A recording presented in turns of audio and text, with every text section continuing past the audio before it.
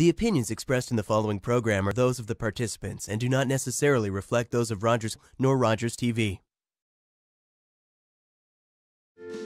Securing your recycling in a few steps is simple, like bundling your cardboard separately. These bundles can act as a lid for your blue box or placing heavier items such as magazines on top of papers with no material above the rim.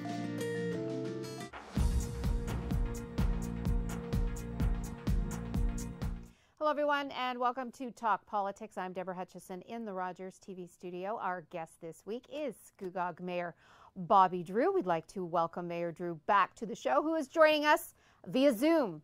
How are you? I am fine and working out of the office today, which I guess our last few conversations have been from my home. So working out of the office today and happy to be back, even part-time in the office. So that's great. Nice to talk to you again. Good to see you. Lots to talk about. Let's start, of course, with the recent COVID relief funding from the federal and provincial governments. How much was Scugog's share? Well, we were very, very grateful to receive $528,900, and that will help cover the expenses that we had at that point, and the loss of significant loss of revenue. So yeah, we were very grateful to get that. Is it enough? How will it help? How close will it be to filling the gap? Well, at the point of time when we received it, it did help to pay for the expenses. You know, the personal protective equipment, the signage, the additional washrooms, and the cancellation of the recreation programs was a significant loss of revenue for us, and loss of investment income because of the lower interest rates. And so it really did help, and we look forward to considering some of the projects that we had to put aside, just a delay to make an assessment later. It gives us an opportunity now to look at those services and capital projects that we had to put aside. So it's all good news, and we'll hope for more of that going forward, because it is imperative for these small municipalities in particular to be compensated for the loss of revenue and the additional expenses. You mentioned projects that you had to put on hold or put aside. What were some of those projects? Well, there was some of the capital projects, roads that hadn't been tendered yet, and some of the other services. We had to even consider, the openings and how we were going to be able to manage that. So yeah, we did put a number of things aside. So hopefully we'll be able to resurrect them. Is it enough? I know a lot of municipalities have talked about, this is the phase 1 funding. Are you hoping for more? Yes, of course, because additional expenses are continuing as we continue to open for phase 3.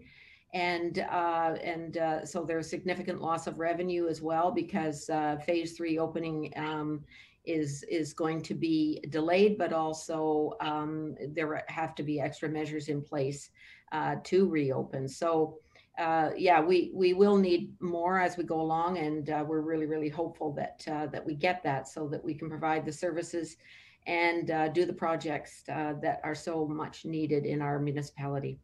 I've spoken with many mayors about the economic impact of COVID on their, the municipal coffers. Are you still looking at a potential deficit? Is a tax increase inevitable? No, we're not looking at a deficit. Immediately when the state of emergency was announced, we took measures to, first of all, track our expenses, but have a look at how we could save money and how we could keep people working, provide all the services that we can, and we did. So we redeployed staff from recreation and parks. We redeployed staff to recreation and parks. We delayed hiring some vacant positions.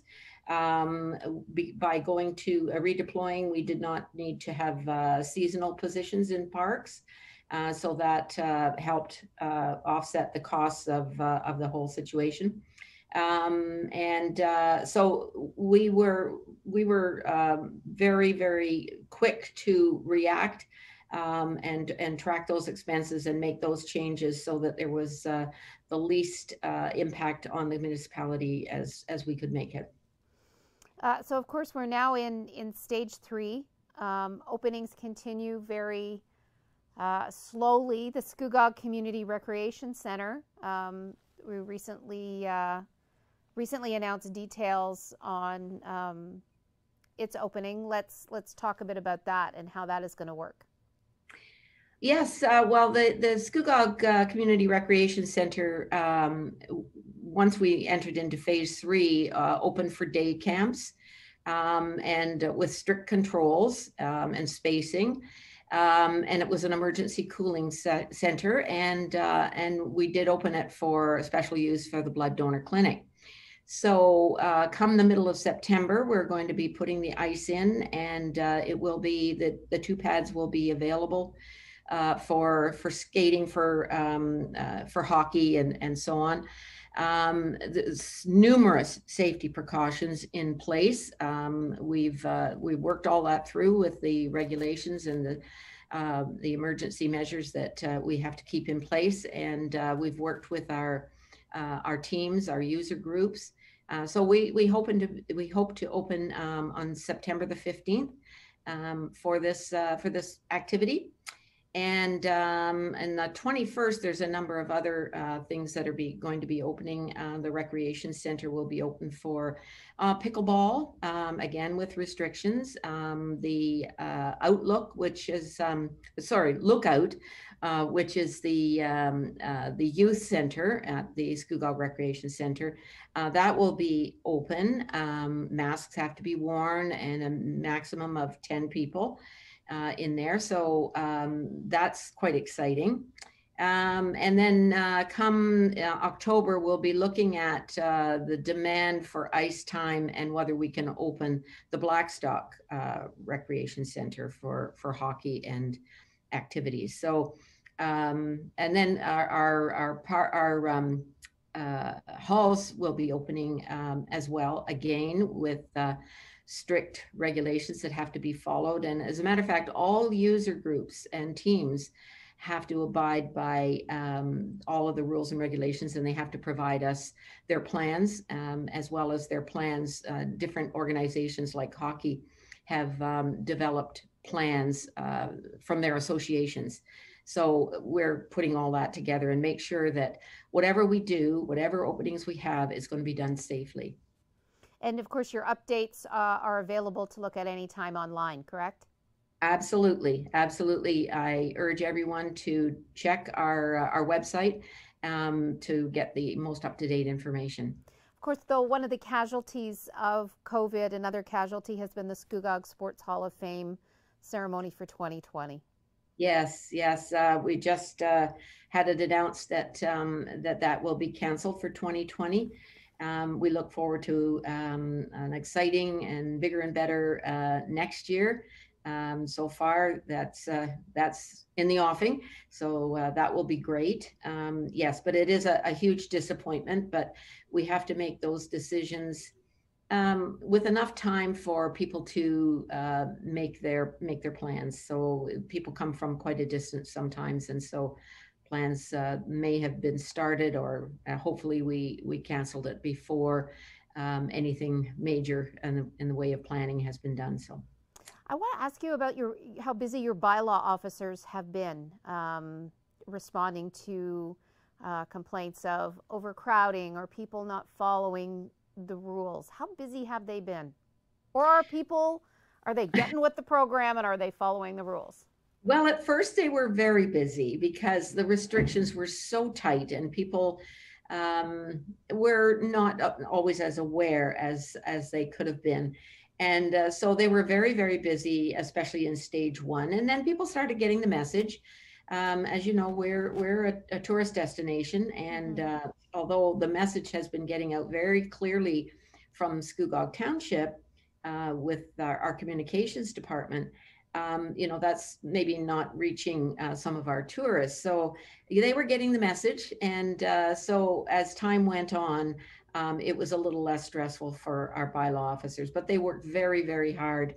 And they were so pleasant to people. And for the most part, most people were very pleasant and apologetic that they had maybe broken the rules or were bending them, certainly.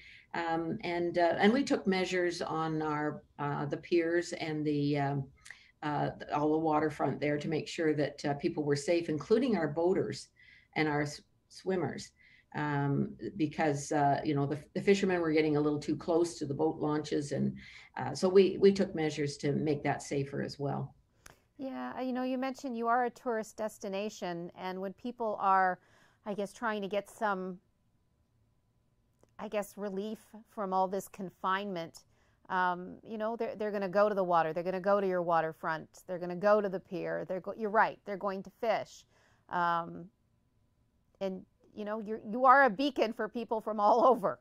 Yes, we're a destination, and it has caused us some problems, but it seems sometimes in our parks, especially the waterfront parks, that they were really, really crowded, even lately. But when you look at the crowds, you realize that they are in small groups, probably family groups or their own bubbles. So you have to take that into context as well. I know people get a little panicky when they see lots of people in the park, but I've noticed that myself, that it is small groups and probably families. Just multiple small groups. Yes. Of families or people in the bubble. We've only got about a minute before we have to go to break, but I want to start the conversation on your business and your downtown, and how are they rebounding? Yes, some merchants have taken the challenge and turned it into an opportunity. They've been very resourceful in using social media, having front door pickups, deliveries, takeout for the restaurants. So it depends on the type of business. Now, apparently, I'm hearing that pizza places are doing very well, and that stands to reason because people are staying at home and they're vacationing at home. So they're doing very well. And some of our restaurants, I guess most of our restaurants, have really been resourceful in their patios, in their takeout. So I think they're paying the bills, I would say. Okay, I'm going to stop you there. We have to go to a quick break. Okay. We'll continue our conversation with Scugog Mayor Bobbie Drew after this.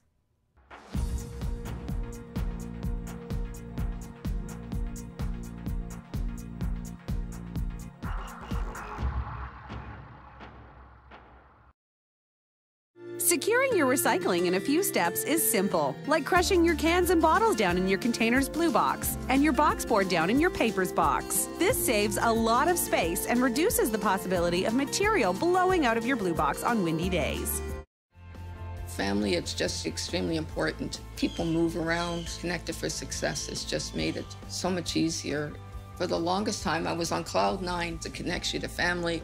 It connects you to the outside world, and it makes you feel connected to the community. It was a whole new experience. You realize then how much you missed out. In fact, connect is my favorite word now. I love that word. It keeps me out of trouble.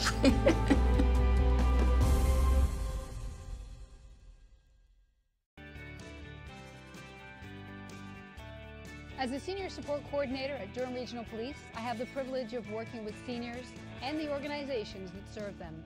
Join me, Sergeant Deborah Anderton, along with Constable Daryl Rice on Seniors Talk, as we put the spotlight on the issues that matter most to seniors and their families. Safety, wellness, and family responsibilities are just some of the challenges that we'll tackle on Seniors Talk, only on Rogers TV. Did you miss us? We sure missed you here at the Knights of Columbus. Our TV bingo is starting back up again, Tuesday, September 8th at 7 p.m. for your chance to win $5,000 and get rid of those COVID blues, right here on Rogers TV.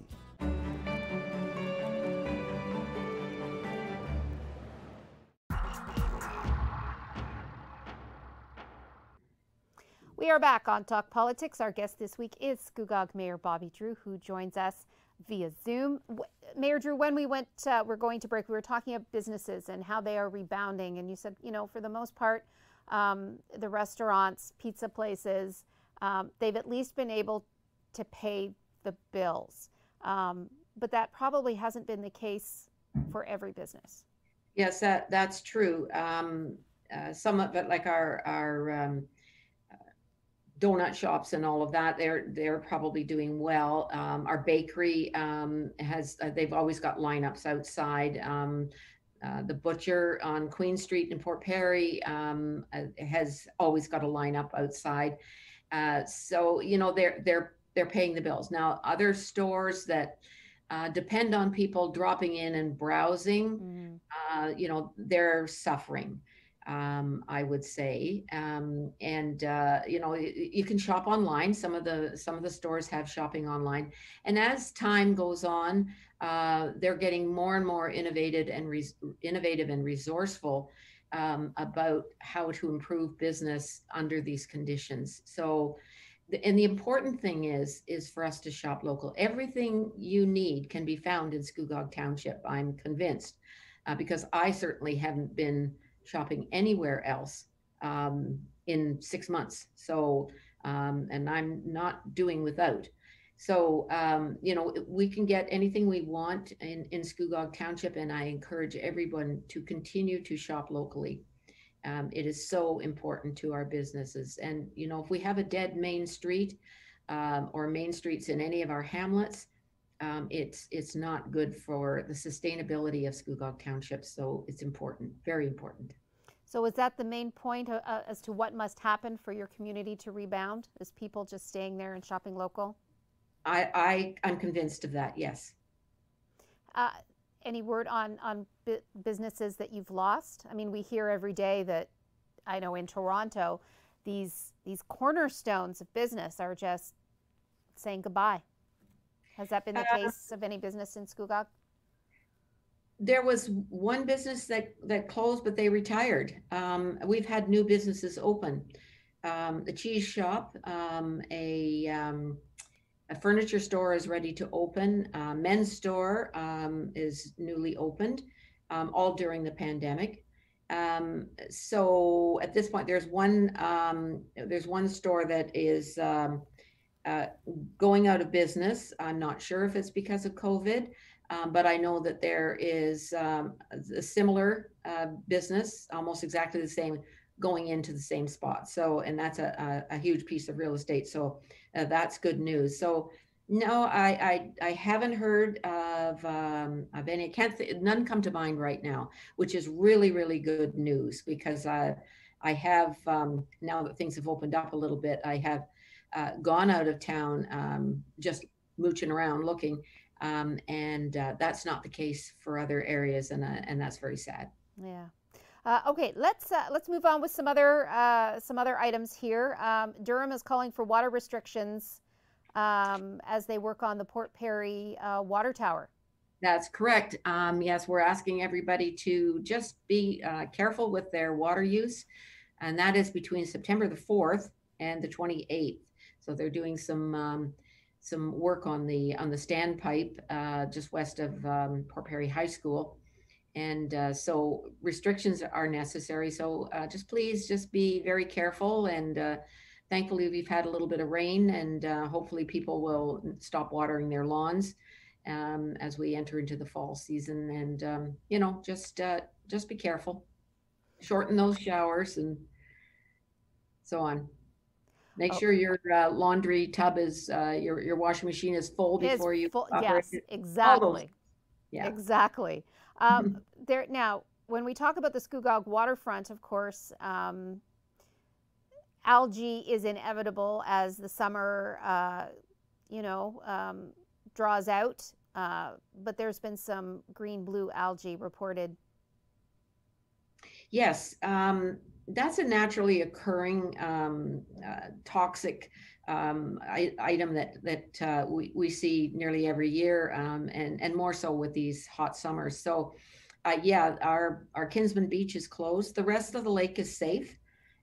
Just be aware that do not play or ingest, or don't have your pets go into any water that is discolored. If there's any foam, scum, or mats of algae, make sure you stay away from that. Don't eat fish, don't fish there. But it's basically contained to Kinsman Beach, and it will be closed for the rest of the summer. So yes, the rest of the lake is safe and open, and I encourage everyone to continue with their boating and their swimming, and using the marina and the boat launches and the piers. Everything is safe other than that Kinsman Beach. Well, and let's hope that we've had such a hot summer, and it's been weather-wise such a great summer. Let's hope that continues into the fall so that people can continue to, I guess, make use of Lake Scugog. Absolutely. Let's also talk about your 2020 Scugog Youth Initiatives. Your submission date has been extended. Explain who this initiative is for and what it's all about.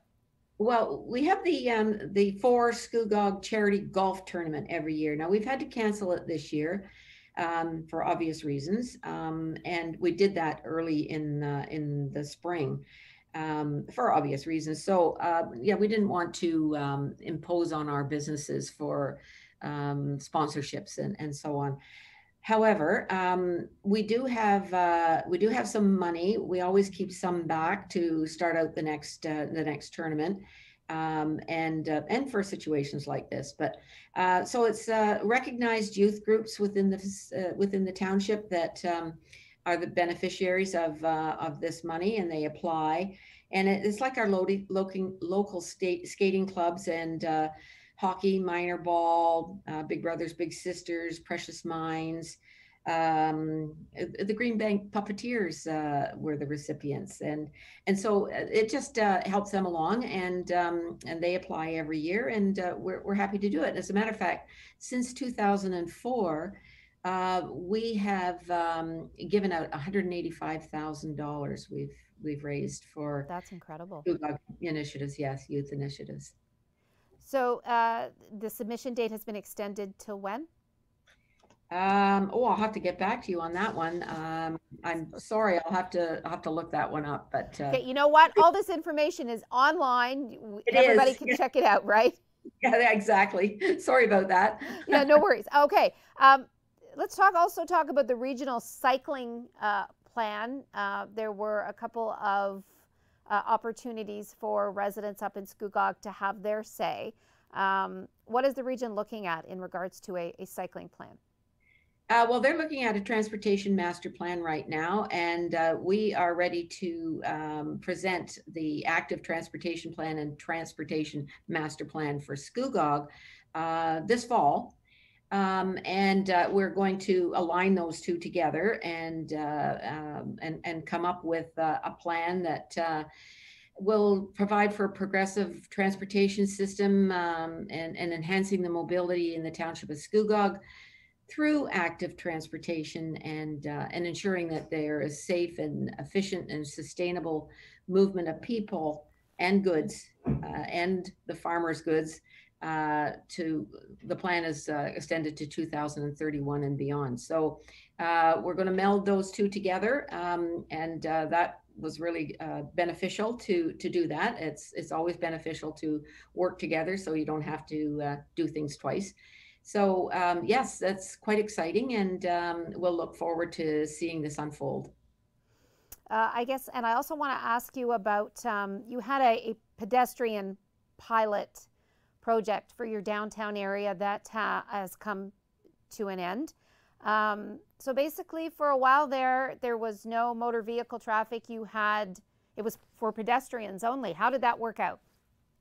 Well, from the purpose of this whole project was to allow for safe physical distancing As we said before, we are a tourist destination, and weekends are particularly busy.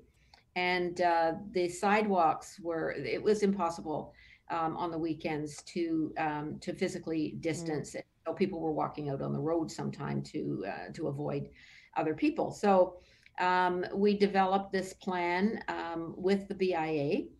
And the BIA finalized and made their decision to go ahead with it, or their blessing to go ahead with it in mid-July. So we worked quickly to get things in place, and we opened up the 24th July weekend, and which happened to be my birthday, as a matter of fact. Oh, happy belated birthday. Thank you. So anyway, it was very successful. A survey that was conducted indicated that people felt safe and comfortable walking downtown. So from that perspective, it was very successful. We were encouraging the BIA, the merchants on Queen Street, to open earlier in conjunction with the farmers market that opened at 8 o'clock. We encouraged them to do that. Some did. And not at 8 o'clock, but some did open earlier, and we encouraged them to beautify their premises and put tables out with their wares. So from that perspective of physical distancing, it was very successful. The BIA had, they initially agreed to 4 weeks, and the BIA had a meeting, and they had their own survey, and some merchants felt that they lost business throughout this process. Some felt that they did not. Some gained business, and some did not have an opinion on whether business improved or not. The long and the short of it is they decided, the BIA decided that they did not wish to continue the project for the rest of the summer. So that gives us an opportunity to compare the last few weekends of the summer to the 4 weekends that we had closed to traffic and open only to pedestrians. So it was called an Open Streets project, and we learned a lot from the pilot, and we'll have more input from the BIA, and hopefully sometime in the future we will revisit this and make some improvements. If we'd had more time, we could have beautified it a lot more. It with the fencing that we had to use, it wasn't as attractive as it could have been. But as I say, with more time and more planning, hopefully we can revisit this sometime in the future, because it was very popular. Okay, I'm going to have to stop you there. We are out of time. Scugog Mayor Bobbie Drew, thanks so much for joining us, and thanks to you, our viewers. Until next time, I'm Deborah Hutchison. Stay safe, everyone.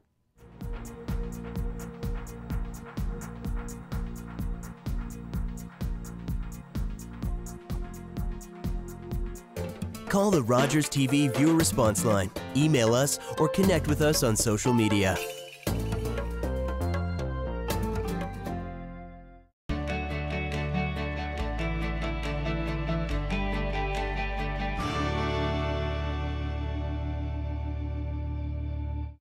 For Sir George Etienne Cartier, the work of uniting Canada was as vast as the country itself. First, he won over Quebec. Union is the only way forward. No, Monsieur Cartier. Confederation will cost French Canadians their nationality. Monsieur, together we will form a political nationality independent of our origins. Diversity will be Canada's strength. Then he fought for Manitoba. The Northwest has formed a government under Louis Riel. We will not join Confederation unless our rights are respected. So you want a new province? Then you'll have it. There will be a place for your people in Canada. He envisioned a country from Atlantic to Pacific. British Columbia won't even think of joining Canada without a wagon road through the Rockies. Ask for a railway. We are building a country, after all. Bold as a lion, Confederation could not have happened but for him. Du Canada, son pays, ses amours.